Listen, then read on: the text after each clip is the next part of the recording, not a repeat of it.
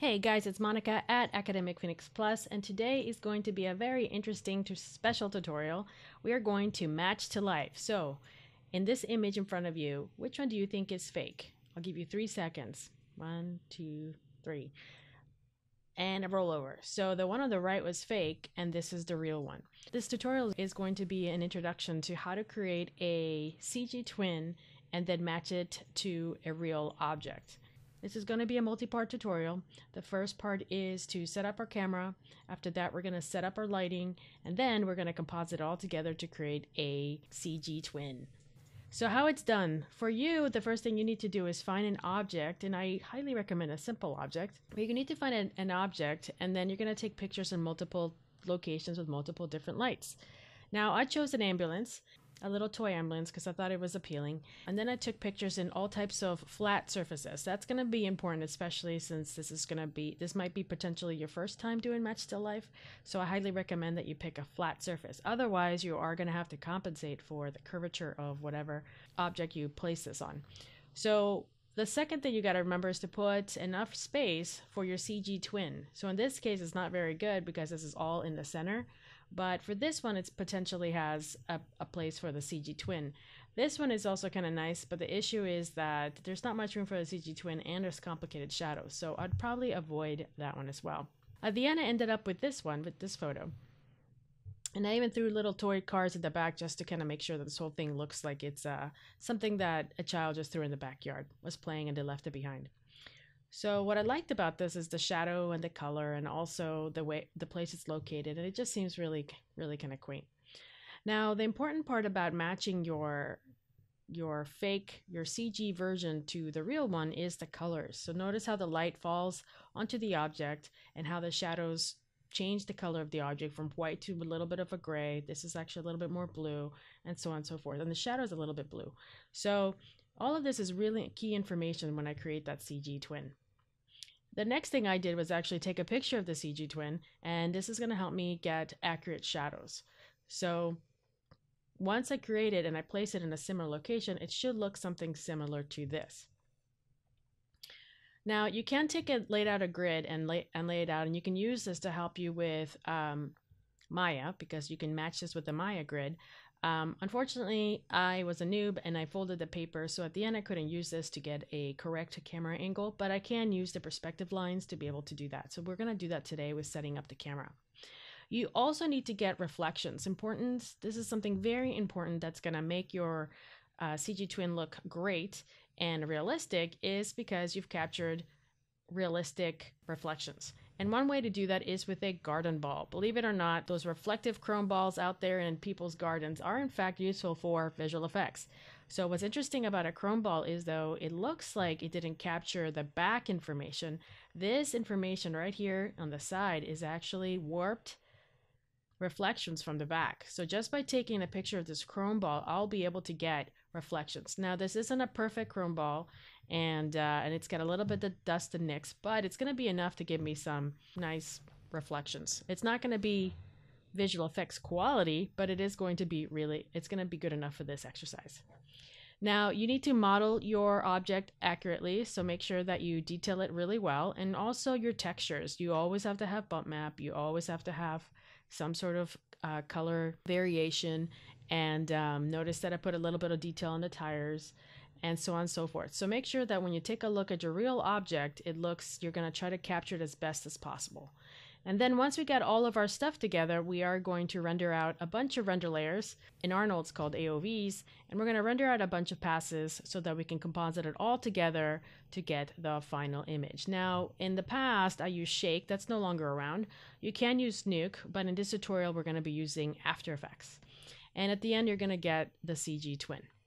So it's multiple steps. This is a multi-step tutorial. It's going to take a lot of practice, but hopefully this tutorial is going to help you get an understanding of how it works and how you can create objects that match to real life. All right, so let's go ahead and get started.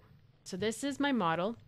And if I render it out, it's got this car. This is it's got a little bit of bump map. It's got the Arnold's render shader. It's already ready to go. And it's got some lights in there just so I can see what's going on with my shader or with my car. By the way, you can download this at academicphoenixplus.com and you can follow along. So if you're more than welcome to download and follow along. All right, let's go to source images. And in here, you're going to find the actual photo itself. Right here. You're going to find the textures. You're going to find the floor textures. You're going to find a terrible grid and my set attempt at terrible grids. You also can see that I use different materials to try to capture the shadow information and the color. And this is facing this one direction, and then multiple different types of things that I shot. Here's some wheels. Here's me taking a picture with the chrome ball and a couple more textures. And I think that's it. Great. So the textures are set up, ready to go. The first thing we want to do is put our image in our camera. So I'm going to go to create a camera. Camera. And then I'm going to look through selected. Whoa. Okay, here we are. I'm going to turn on this so I can tell the difference between my perspective and my camera. Because it tells me right here, this is camera. And then I'm going to call it render cam just because it makes things easier for me. Render camera. All right, let's go and do an image plane. So make sure you're looking through the render cam. Make sure the render cam is selected, not your perspective. Go to view, image plane, import image. And look for your source images. You can always click on your source images. By the way, I hope you set your project because I already did. But just in case, make sure you set your project. Okay, going back to this, view, image plane, import image. And if you go to your source images, we're looking for a picture that I want to use, which is this one. Car 001, open. Okay, so right off the bat, you're going to notice that we really need to get our perspective to be accurate to the image. So I'm going to go over here, take let's see, where is it? Car 01, right click, properties. I'm going to go to my details, and this is a huge image, 2816 by 1880. So to capture that, I'm going to go to my render settings. I'm going to go down here and type in 26, whoops, it's 2816 by 1880. There we go. So now it's going to match our reference. Now, unfortunately, if I render this, it's going to be ginormous because that's a huge file. Oops, let me escape that of that because it's gigantic. So what we need to do is reduce it. So I'm going to select my maintained width height ratio on, make sure that's active, and then I'm going to change my width to 1024. So now it's not going to take forever to render. There you go. It's kind of strange seeing it floating. Okay, now that we have that set up, the next thing we need to do is somehow get our grid and our car to match the environment. Now, I can try my best to try to put the car exactly where it's located, but the car is really distracting. I'm going to hide my car, and I'm actually going to be using the Maya grid. Now, the trick here is to use the camera to get the perspective line. Do you guys see how it's got those lines right here for Maya or for the grid? My goal is to try to match this as much as I can. So it does take a little practice, guys. I will tell you, I will ask you to be patient because it does take a little bit of finagling to try to get this to look correct. Now, if this is a little hard for you to see, the grid, you're more than welcome to create a plane like so, which is very similar to the Maya one. And then you can turn on your wireframe. Sometimes that's easier to see, or sometimes it's just easier to see it shaded, and then you just manipulate it like this. So you can pretend that there's a ground there. So for you is for try to get your image to match this reference as best as possible. So be patient with yourself. It does take a little practice. And I'm almost there. I'm trying to see my perspective lines just a little bit. I'm using a tablet and it seems a little sensitive when I rotate it. So another thing to consider is actually the camera itself. What type of camera did you use and what type of lens did you use? Now the default camera for or render camera is 35 millimeters. That is mostly for modeling, which has the least amount of warping. But I don't remember exactly what camera I used, but usually I'm gonna put in a 40. So that's a 40 millimeter lens. So now with this, hopefully I'll get a little bit more accurate perspective. So I'm starting to see I'm looking at these two lines right here, and that seems to match. And I'm gonna move this over here. And this one actually seems to match pretty good over here as well. And then over here, the back is not too bad. It's a little skewed. But then, if you analyze my picture, there's something off about my picture. And what's off is that this isn't actually flushed flat on the ground. What's off is that this is actually rotated a little bit. So that's going to make it a little bit more challenging for me.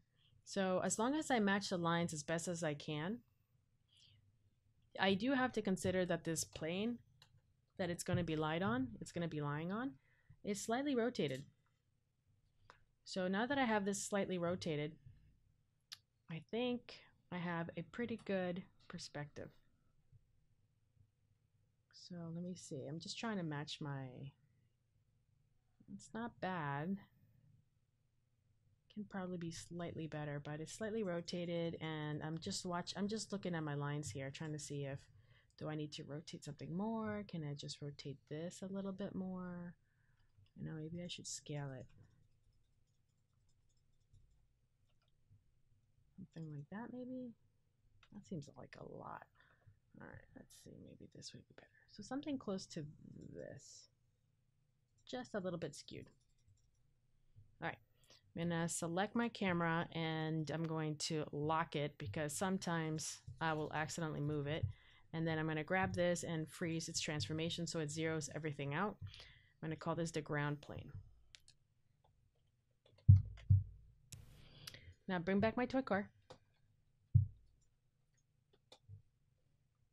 Oh boy, it's huge. So since I locked it, I can either take my car and scale it down, or I can unlock my camera and just kind of pull back.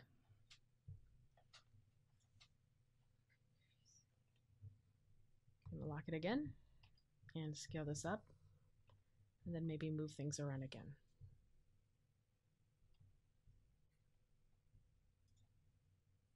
Something like that. Okay. So again, modify freeze transformations, and we'll see how that goes. Cool. All right, so now that I have this set up, here's my car, and now I have to make sure that it falls into place. So I'm gonna go into my perspective, and it's floating, right? So here's my camera, and that's my image plane down there. Oops. Oh boy. And I'm gonna take this and make sure that it's on the ground. Now, again, it's having some, you know, slightly rotated. So I'm looking at the ground, making sure that it actually touches the ground a little bit, and see something like this. Tablet's driving me crazy. Okay. All right. Now I'm going to hide this. Oops, it's facing the wrong way. So I'm going to have to, so what I'm going to try to do next is place this without moving it up and down. I'm going to try to place this on the carrot. Now, another challenge of this piece is that this is actually not flat, but this is rocky. So this could be, so that's something else I got to consider. Maybe it's slightly tipped. Maybe it's slightly, you know, all over the place. So I have to kind of eyeball it and see if I can get the it's not a character, but get the van to actually match the ambulance to match as best as I can. And actually that's not too bad. I think it's a little big. So I might have to maybe rotate it a little bit. Whoops, too much. So again, I'm just kind of eyeballing it and trying to make sure that it tries to get as close as possible. And I'm going to bring back my ground plane, go to perspective, and make sure that it's not penetrating the floor like this. So I might have to, you know, bring it up a little bit, maybe slightly rotate it so that it's actually on the ground.